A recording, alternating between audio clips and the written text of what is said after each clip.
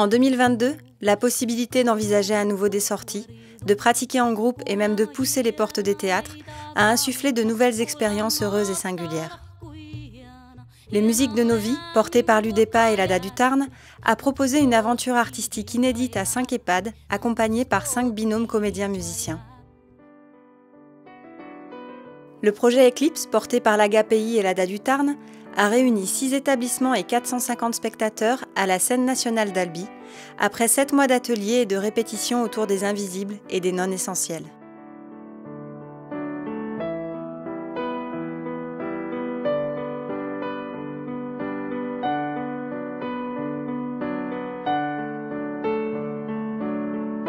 En éducation artistique, les élèves des écoles primaires et des collèges ont retrouvé les salles noires pour présenter leur travail de l'année.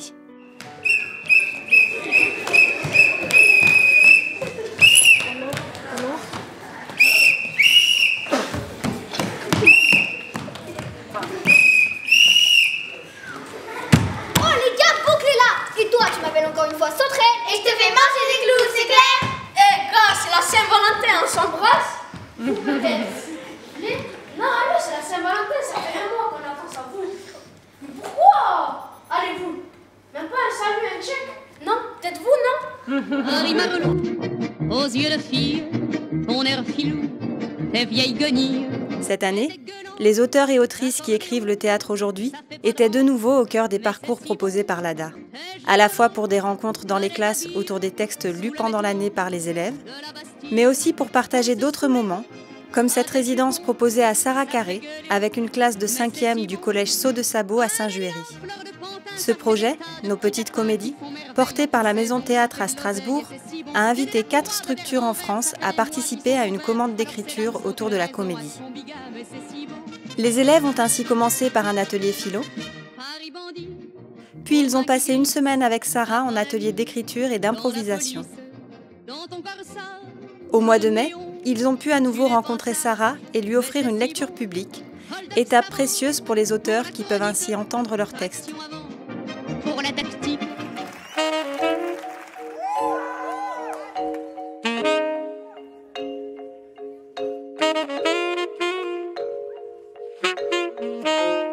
Les chroniques d'une création offrent de leur côté la possibilité aux élèves de rencontrer une compagnie et son spectacle en création. Après une visite du musée du textile où la compagnie était en résidence, les élèves ont pu à leur tour broder des pièces présentées lors de l'exposition d'été au musée.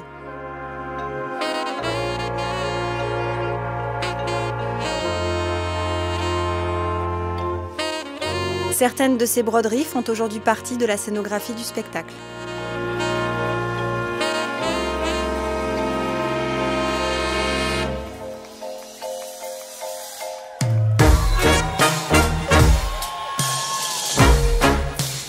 Porté par la conservation départementale du Tarn, Rêve de musée a réuni un groupe d'adolescents du foyer départemental de l'enfance et une classe de l'école de Castelnau de Montmirail, accompagnée par la compagnie Spoutnik. Entre avril et juin, les jeunes ont réalisé une exposition du musée de leurs rêves et de ce qu'ils voudraient y voir exposé.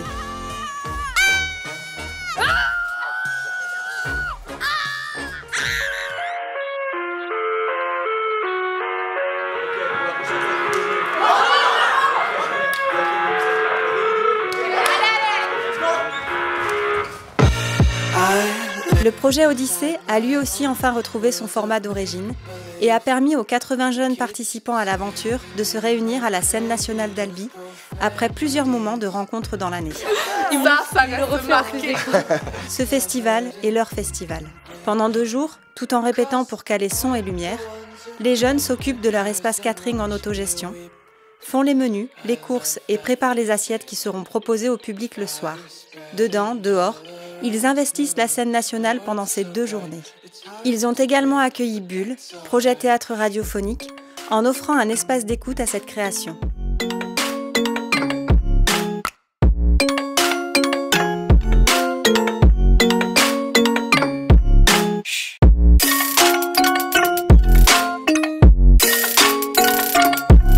Allez, c'est parti. Bonsoir et bienvenue à la scène nationale d'Albi. Cette année, pour la première fois, le groupe des Jacks nous a proposé un spectacle déambulatoire sur le théâtre et son histoire. Des jeunes qui vont jouer dans un théâtre. On ne joue pas dans un théâtre, Laurie. C'est pas une cour de récréation. Il n'y a pas une seule manière de jouer au théâtre. Il y en a plusieurs. Et je pense que c'est ce qui fait la richesse du théâtre. C'est sa diversité et ce qu'on nous a fait, ce que nous on apporte les comédiens sur scène aussi. Je vais te dire une dernière chose. Une dernière chose. Écoute-moi bien, c'est très important. Bonne soirée. Votre fille est guérie. Ma fille est guérie. Oh yeah!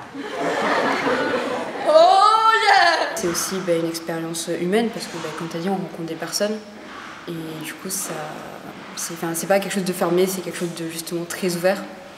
Aujourd'hui, c'est dimanche. Dimanche, c'est le jour du cholestérol. Le fait que tout le monde se soutienne, même si on ne s'est pas vu non plus énormément avec tous les autres, mais j'ai trouvé vraiment qu'il y avait un esprit d'encouragement entre chaque troupe et je trouve ça super bien. J'ai raté le quart exprès. Une petite fugue sans importance. Peut-être un jour, je partirai pour de bon.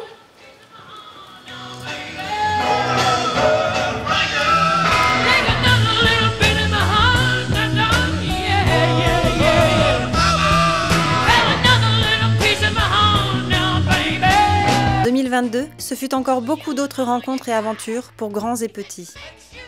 Un stage adulte avec Sylvain Levet lors de sa venue pour le spectacle Gros à la scène nationale d'Albi, suivi d'un stage pendant les vacances scolaires pour donner à entendre les premières pages du texte écrit dans le Tarn la saison passée, Albert et compagnie, portrait d'une jeunesse du XXIe siècle, des ateliers de parole à Saint-Michel-de-Vax par un bel après-midi d'été, un travail sur le chœur théâtral et le chœur chanté,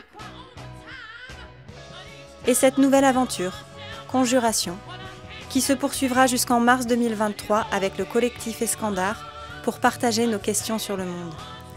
Quels sont nos rêves, nos craintes et nos peurs, nos espoirs ?